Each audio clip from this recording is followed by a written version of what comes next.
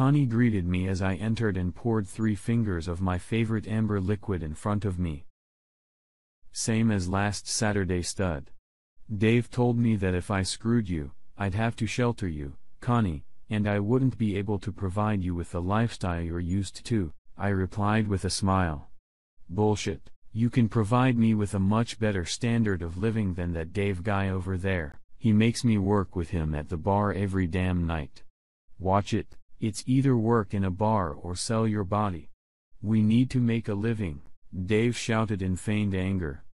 Dave and Connie had been running the Northern Bar at the Tel No 1 Hotel for the past 10 years. Over the years, I've come here with and without my wife, Christy, and they and I have become good friends. Saturday nights, I like to come here to get away from it all, hopefully in a certain type of company. The Northern is where I find companions and where Connie has offered me a wager. The bet, which I never dared make, was that if I couldn't find a companion by closing time, Connie would be my guest in the hotel room I always reserved for Saturday nights.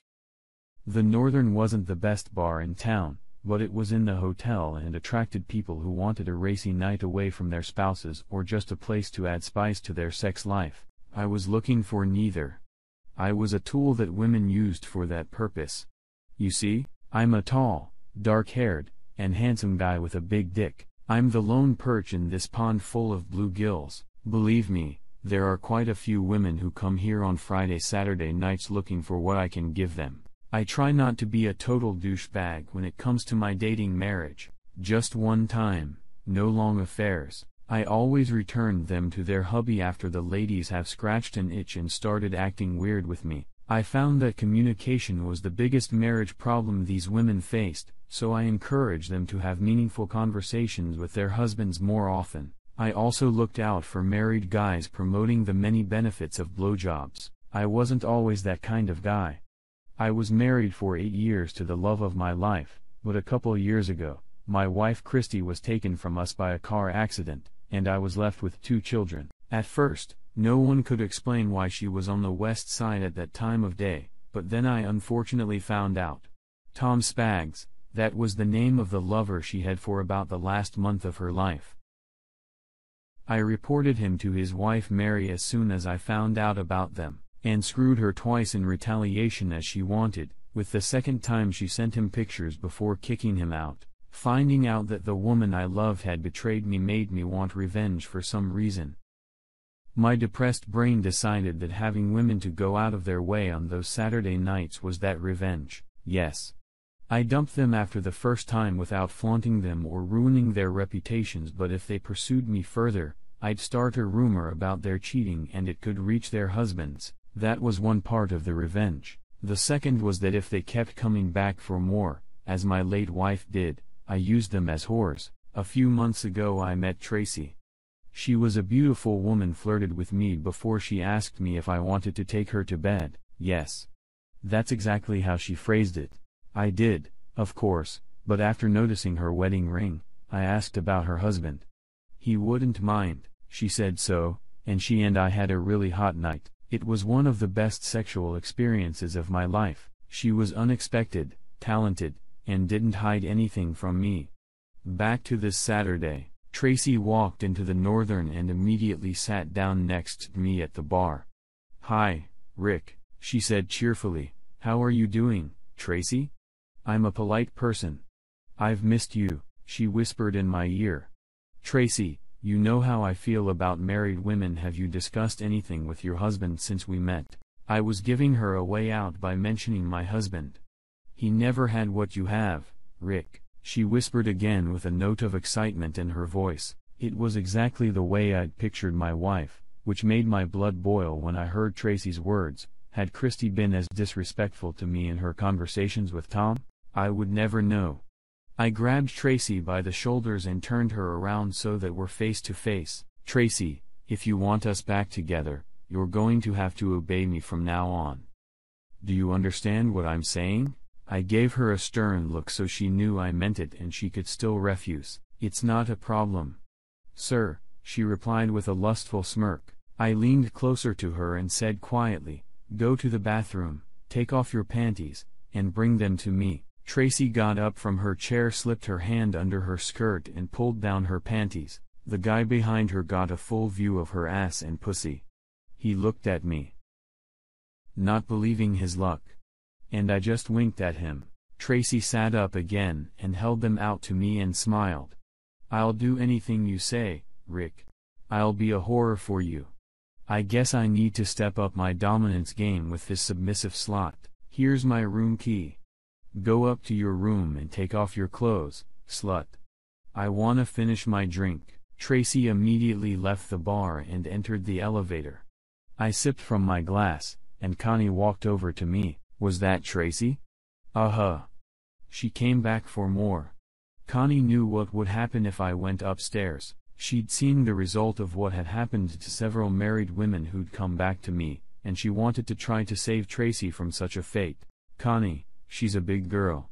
If you don't let her come to me, she'll just go to someone else to get what she wants." "I understand, Rick. I really do, but you need to end this revenge tour of yours. Even if the women deserve it, it's going to eat you up in the end." "I know, Connie, but it's not going to happen tonight," I told her, finishing my drink and heading for the elevator. I opened the door to the room and saw Tracy lying in bed under the covers. "I wasn't sure you were coming, Rick." I finished my drink before getting up to feed my slut cock. "This is what you want, isn't it? Come over here and undress me." "Yes, sir." Tracy grined. For the next 2 hours, I used her body for my pleasure. What could make a woman do that? What need was being satisfied in her when she did that? I didn't know Tracy well enough to ask her to explain her feelings or needs to me, but I really wanted to know if Christy was the same way. The only one who had an answer was Tom. I knew where his apartment was, so the next day, I took my mom and kids to a park near there. I told Mom I had to meet someone and ask her to watch Cindy and Jimmy for a while. She was more than happy to do so, but her radar was on, and she threw me a suspicious look. "Maybe I'll explain it to her later." Tom was reluctant to open the door at first, but I explained that I wasn't going to hurt him, and he finally let me in. There wasn't much second-hand furniture in the apartment and nothing hanging on the walls. It looked like Mary had gotten her revenge, not only with me, but also in the divorce. "Tom, I need to know about your relationship with Christy. Why did you two get together?" "Rick, I'm nervous about telling you. I don't want you to freak out like you did after the funeral." "Tom, we both know I wouldn't pee on you even if you were on fire, but things have not been going well for me since Christy died. I need some peace of mind, and you're the only one who can give it to me. I know it's going to hurt me to hear what you're going to say, and I'll probably get angry, but I'm not going to lash out at you. Why the hell should I tell you anything? You ruined my marriage. You slept with my wife twice," Tom replied angrily. "At least you had a chance to try to save the marriage you ruined. You could have talked to Mary." "Well, I didn't even realize there was anything wrong with my marriage while Christy was alive. I was pretty emotional, and stopped myself from sounding too nervous." "What exactly do you want to know, Rick?" "We had sex. Neither of us were in love. We only went out twice. I don't know about Christy, but I had a feeling we were going to end it. She was enthusiastic the first time. But the last time we were together, she didn't really like it." "Did she ever tell you why? Was she planning on leaving me?" I said it more sharply than I meant to. "She loved you, Rick. She never planned on leaving you. She never really told me why she decided to cheat on you, but I got the impression that she thought you cheated on her." Was she a whore to you?" "Was she? No. It wasn't like that.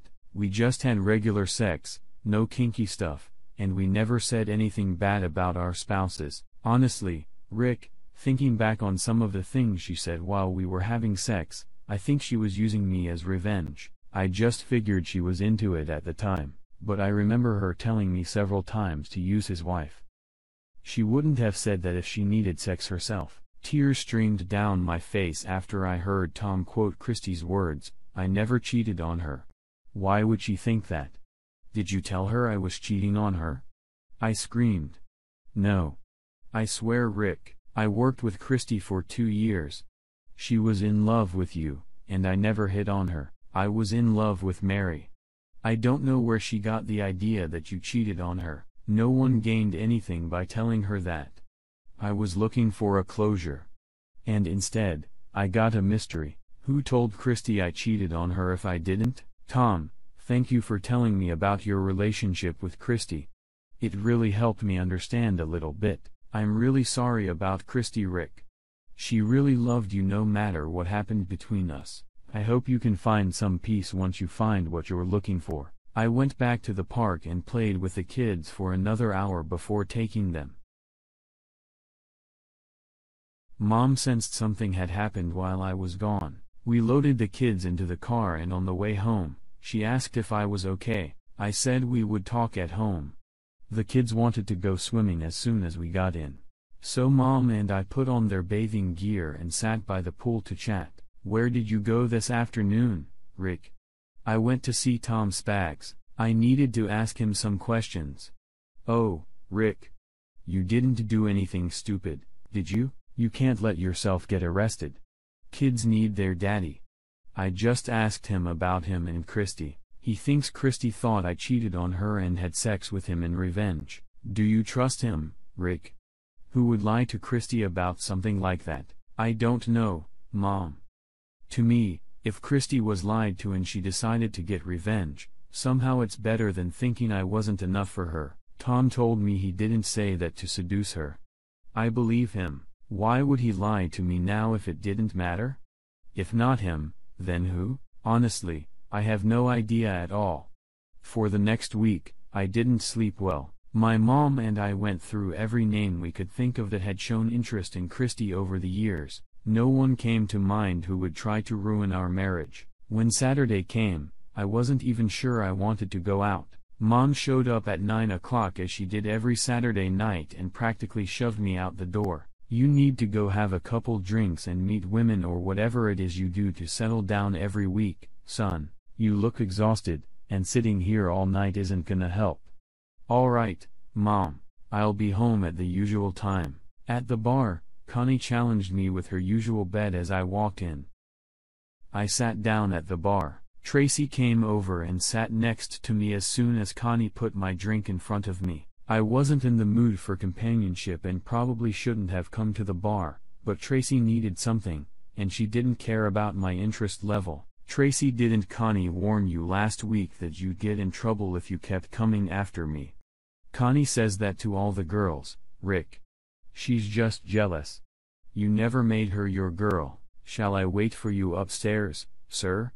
Tracy asked with a twinkle in her eye. I handed her my room key, and she left. I've been puzzling all week about who might have lied to Christy about me and why. Then all of a sudden, the light bulb above my head lit up and suddenly I felt sick. Tracy turned away to go upstairs before I realized the revelation, so she didn't see me jump up angrily.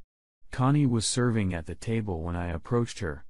She turned and smiled at me until she saw the look in my eyes. She turned pale, covered her mouth with her hand, and tears filled her eyes. Oh, Rick, I'm so sorry. Yeah. I thought that you and I cut her off. You killed her. You ruined my marriage and Tom and Mary's marriage. My children have no mother. Why? Why? I'm in love with you, Rick. I'm in love. Don't you dare say you love me. What kind of love monster destroys a marriage with 2 little kids? Dave came over and stood between us. He pushed me away until he heard my words. Then he stopped and looked incredulously at Connie. Connie, what's he saying? Oh my God, Dave. Please listen to me. I don't think I need to hear this anymore, bitch. Get your ass out of this bar. Go home. Pack your shit and go to your friend Terry's. If you're not gone by the time I get home after the bar closes, I'm gonna kick your ass out. Tracy came down to the bar about 15 minutes or so later. She could see that something was wrong. Rick, are you okay? She asked worriedly. Did you know about Connie, Tracy? What about her? She told Christy that I was cheating on her, so she'd have a chance to meet me. Tracy immediately couldn't take it anymore and fell to her knees. Oh, no. I didn't know anything, Rick. I swear. How could she do that? Oh my God, Cindy and Jimmy, the poor babies, she wailed. Her desperation for my children surprised me. She didn't even know them, but she was crushed knowing what they had been through just because someone wanted to have sex with me. I'm going home, Tracy. I can't. Are you gonna be okay? Do you want me to come over so you have someone to talk to? No. I'm fine, Tracy. Thank you. Don't do anything stupid, Rick. Call me if you need a friendly voice or someone to vent to. I'm available anytime.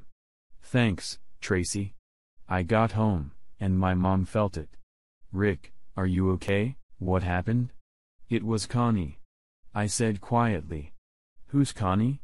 Mom asked confused. She works at the bar I always go to. Christy and I were friends with her and her husband. She killed her mom. She told Christy that I cheated and Christy trusted her enough to believe her. I said, looking nowhere. My mind was lost 1,000 miles away. Oh, Rick, baby. I'm so sorry. I stayed home the next Saturday and the next one too. Eventually, my mom demanded that I get out of the house and do what I used to do to help myself relax. I wasn't sure I wanted to do that, but I went out after all to another bar a few blocks east. I'd been to Doggy's bar before. It was more of a honky-tonk bar. It was fun, but with a slightly different type of people, more groups of young men out with their friends than the wives and cougars that frequented the Northern. I sat down at the counter and ordered myself 3 fingers of brown. Before I could take a sip, Tracy came up behind me and gave me a big hug. Where have you been, Rick? Tracy, what are you doing here at Doggy's? Tracy lowered her gaze to her feet and muttered something. What did you say, Tracy? I can't hear you over the music. I said I was looking for you. She called out, this time looking me in the eye. I was worried about you. Do you want to get out of here, Tracy? It's so loud in here you can barely speak. Sure, Tracy shouted with a smile. My car was parked not far from the entrance, and we both leaned against the driver's door talking. Tracy, do you want to go to another bar? We could go to the Northern or somewhere else if you want. We could go to my house, Rick, Tracy suggested with a hopeful look in her eye. I'm pretty sure your husband would disapprove, Tracy. Tracy's demeanor suddenly changed. I live alone, Rick. Sam's gone. He left you? Did he find out about your cheating? Now she looked angry. I never cheated on my husband. I was with you after Tracy cried, apparently thinking about Sam. Tracy, I'm sorry. I didn't know you were divorced when we first met. You said you were married. Now Tracy was sobbing. I put my arm around her and she cried into my shoulder. He didn't divorce me, Rick. He died. I'm so sorry, Tracy. I didn't know. And I guess no one did. Was this right before we met? No, it was before your wife died. When you walked in without her, looking so lost, I thought I was gonna come after you. Tracy, I feel even more lost now than I did then. Someone I thought was a friend lied to my wife about me. My wife decided to get revenge for my supposed betrayal and then die in a car accident, and I still didn't know what was going on. I know how you feel, Ricky.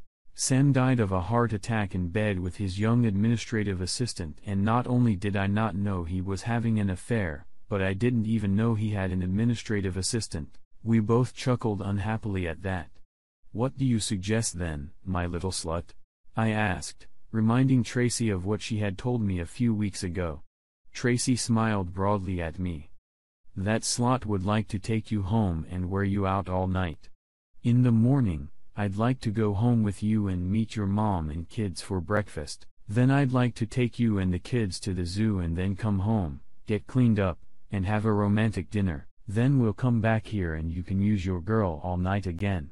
I'd like to repeat this every weekend until we're head over heels in love with each other, and you ask me to marry you. I swear, Jiggers. That's exactly what we did for the next 6 months until we got married. One small change was that Tracy got pregnant in the 4th month. It didn't really change anything except that she became the designated driver, and I could drink as much as I wanted. Epilogue. Dave divorced Connie as soon as possible. Word got out about what she had done, and she eventually moved to the coast to get away from angry looks. Dave was a nice man and eventually married the barmaid he hired instead of Connie. They worked at the bar together for many more years. Tracy and I only had one child together, Harry. That gave us a total of 3 children, and that was enough. She was kind and loving to all the children. Cindy and Jimmy loved her and called her mom shortly after we were married. Tracy was proud to be my girl. At one point in the evening, she would call me, "Sir," letting me know she was waiting for the kids to be tucked in. My only problem was keeping Tracy from waking everyone up during her orgasm. The ball gag was doing its job, but I enjoyed kissing too much to leave it on for long. Such a dilemma.